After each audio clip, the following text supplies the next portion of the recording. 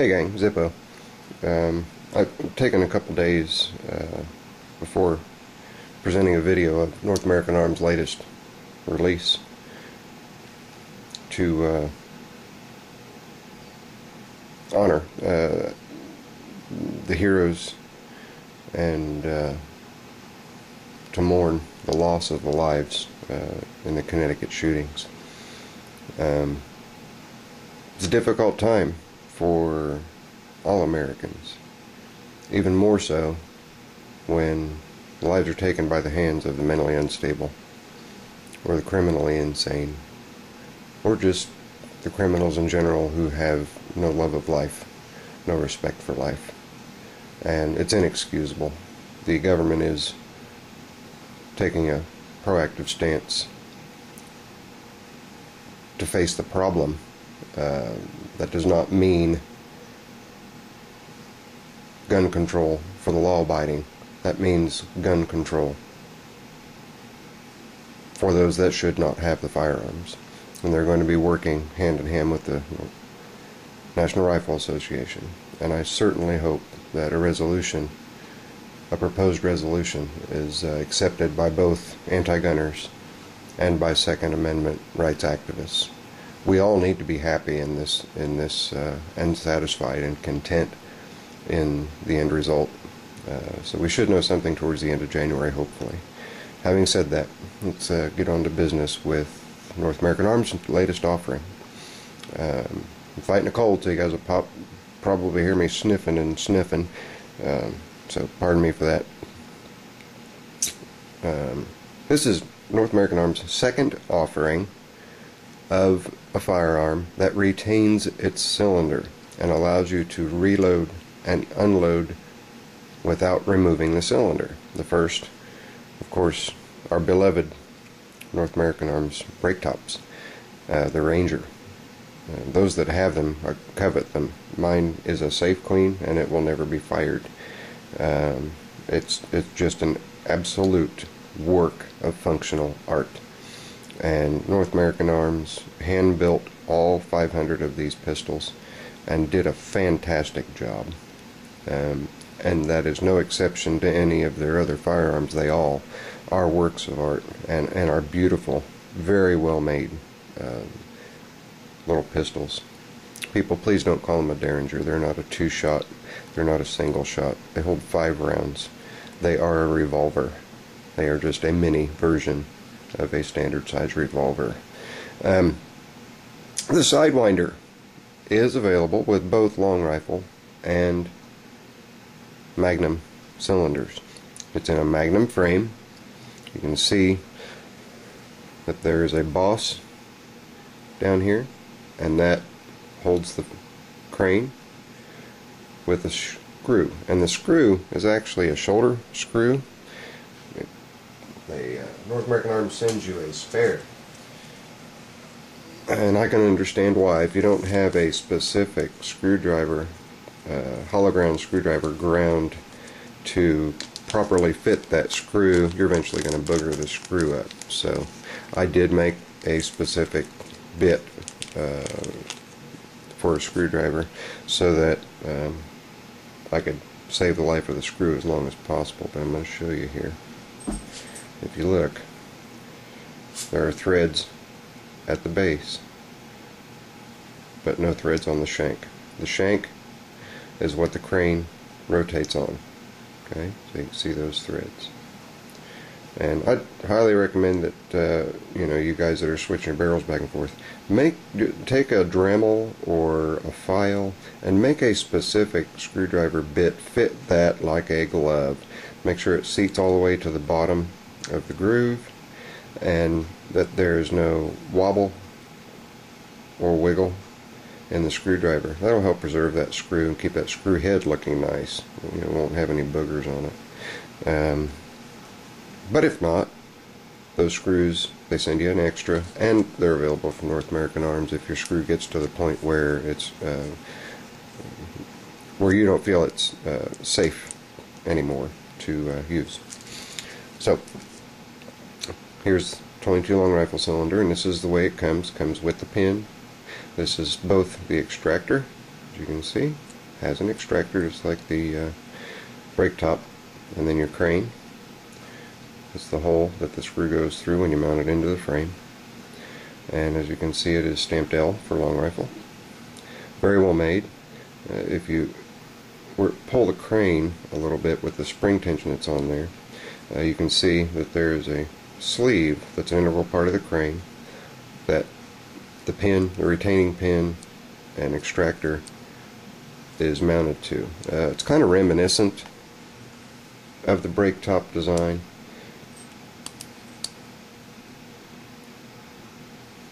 But in this case there's a cam here. There is a rod that extends. I'll show you by pulling this out. See, that rod stays with the firearm. But essentially you're looking at a very similar design. So the brake top probably gave those guys there at the North American Arms Development a good solid base to missed it. Let's try again. There we go. Gave them a good solid base to get into the right direction. Anyway, getting long-winded here. Let's get right down to the function. It's got a nice little bead front sight. There is a video up currently. Gun websites. Is it gun websites? Anyway, search for the Sidewinder. You'll find videos on the Sidewinder and very good descriptions. This gun is left-hand user-friendly. I like that it's left-hand user-friendly. You must pull it into half-cock, just as you would have to do if you were pulling a pin from the standard North American Arms with the removable cylinders. You have to pull it into half-cock to clear the hammer from either your safety notch or from, which shouldn't be, but on top of one of your rounds, so that the hammer's backing out of the way. And you can see you've got the gap here. Make sure you've got that gap there before pulling the extractor pin forward. You pull it forward, I say extractor pin, but you pull it forward and it'll want to drop on its own, as you can see. Okay, it fits very nicely. Good tight lockup. When you, and I'm going to show you guys here that it is unloaded. Okay, the lockup is very tight when your hammer is all the way back and ready to strike your projectile, your bullet. So pull it back, and there is a bevel. I'll show you on this cylinder here. There's a bevel on the end of that right there, and that bevel nestles into the back area there. You can see as I pull it out, it nestles in, and it retains spring tension on that, and that spring tension does a couple of things. One, it keeps the pin in place, and two, it keeps the cylinder pin in the back of the frame engaged into the frame. So good solid lockup. It's got blast shields now, which didn't have before, and those are dovetailed in. I'll show you that. You can see here that they are dovetailed into the frame, so it's a separate piece. And you'll notice on this side there's a couple of notches, and I'll show you what those are for here in just a minute. But it does give you a grind on this side that's beveled, so that if your pin is backwards, back that way, by pushing this in, it will guide that pin back in so that you can engage and lock your cylinder into place. Alright, it is spring loaded at the front, so that when you push closed, that will, just the tip alone will compress. There's a roll pin holding the spring and assembly together on the extractor rod and the retainer rod. So as you see, nice good tight solid lockup. Let's roll it back out again. Back in. Very nice. Now on this side of the frame there is a bevel cut for clearance. I want you guys to look at how close the tolerances are on this. As I pull, you can see almost no daylight. You see just a little bit over here on this side if you watch close. There, see it? Okay. That's why that side, that edge, is beveled right there. You can see the bevel. so that the crane and the cylinder will rotate out. You look at the bottom, there's a little bit of a boss on the crane that sticks out beyond the frame. That is a positive stop, so that when you roll the crane out, the cylinder stops so that it won't over travel. If it over travels, it's going to come into your upper trigger guard and your trigger, and you don't want that. There is just enough room to clear, as you can see, with the magnum cylinder in, which is the larger hold cylinder, to extract all 5. But I did notice that this cylinder, or this chamber and this chamber, may hang up on your grip as you're extracting them. So I recommend, if you're extracting, do that, roll it, do it again. It should get all 5 of your rounds out. You press it in, and I press with both thumbs on, one on each side, just so it's a good even and I'm not twisting or canting the crane at all. Then you'll hear it click into place. Now right now it's locked over a cylinder, and it used to be you'd look at the back of the firearm to see if it was in the safety position by way of there being only 2 chambers on the top instead of there being 3 on top, 1 completely covered and 1 on either side. That is not in the safety mark. And then there you are in the safety position. Well, with these blast shields, you don't have that luxury of being able to look to the back. North American Arms thought of that, and I mentioned earlier the 2 notches. I'm going to show them to you again. Okay, you got a notch here and a notch here. One's wide, one's narrow. When you replace the cylinder, lock it back in, hold your trigger, pull your hammer back a little bit beyond half cock till the trigger releases. When the trigger releases, that will allow you to rotate your cylinder. You want to just line up the skinny line with a skinny line on the cylinder, and the fat line with the fat line on the frame, and let your hammer forward. You are then in a safety notch. That's what those 2 notches on that side are for. Now this is a long-winded video, and I'm talking about a bunch of different stuff, but this is a really nice offering from North American Arms. It is going to be a production piece. This is an early bird piece. Now when I say early bird, any of North American Arms' first offerings go to anybody who goes to the website and wants to partake in the early bird program. This doesn't necessarily ensure them a lowest serial number, but it does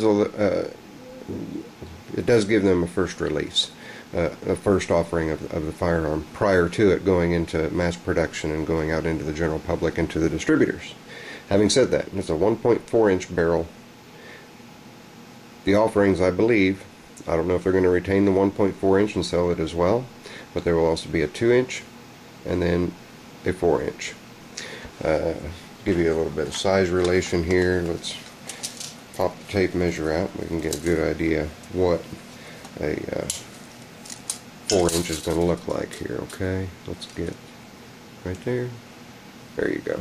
You're going to be up decent ways. And then the 2-inch, you can see you're going to be about,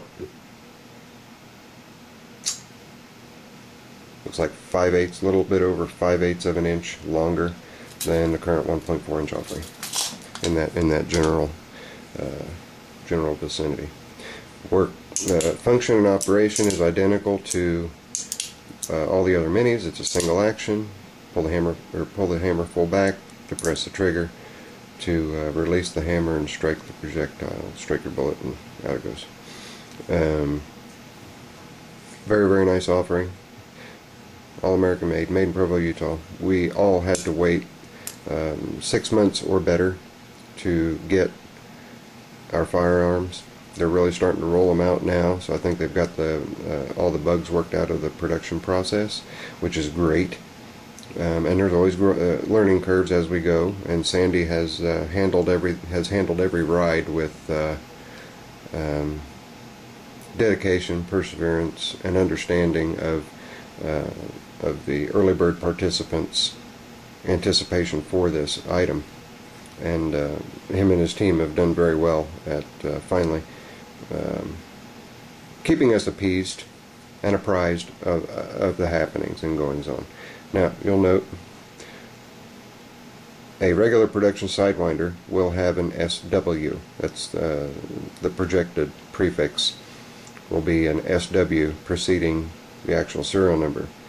Those who partook in the early bird program, which we believe to be between 230 260 people in that range, we don't know for sure yet, but at any rate, all of those will be issued as an EB with a serial number following, a 3-digit serial number. That will make these a bit of an anomaly to the standard issues, in that it's going to have a different prefix and there's only going to be so many of them. That might make them more desirable, it might not, I don't know, but it doesn't really matter. This is going to become my daily carry, so that does not affect me in any way, shape, or form. I am glad that the offerings have started to be fulfilled, and that soon the general public will be able to get their hands on the Sidewinder. I mentioned about the screw. There's the screw. Loosen that screw, pull it out. When you pull it out, you make sure you're in half cock, rotate the crane, pull that screw out. That comes out. Then you simply replace it with the long rifle cylinder. I don't remember if I've done a couple takes here, but there is an L stamped in the long rifle cylinder. Right there. L right there, you can see. So make sure you don't mix and match, inadvertently put 22 long rifles in your Magnum cylinder. Won't be good. If you do, I will show you what you will see. It's going to be, that was noisy. It's going to be totally different than what you would see if a Magnum shell was in place. Now, my hand is way on the back. I'm not going to be anywhere near the trigger. I'm going to show you guys. Here's a Magnum shell. If you look, nice spacing. Good strike zone, okay? Let's pop that out, and we're going to stick a long rifle in there so you guys can see. You drop a long rifle in, you have a considerable amount of space around the round, and then also, if you look, the round does not come up near as high as a Magnum shell would. Let me show you with the Magnum shell. Okay. Magnum shell comes up flush with the back of the cylinder. A long rifle in the Magnum cylinder is below, so it's concave. It goes in further. The 22 Magnum has a slightly tapered case, whereas the 22 long rifle is straight throughout its length. So keep that in mind if you do order the combination. The early bird program, the offering shipped to my FFL dealer, was $428 with both the Magnum and long rifle cylinders, and you can even see the size of the hole difference there. You get them side by side.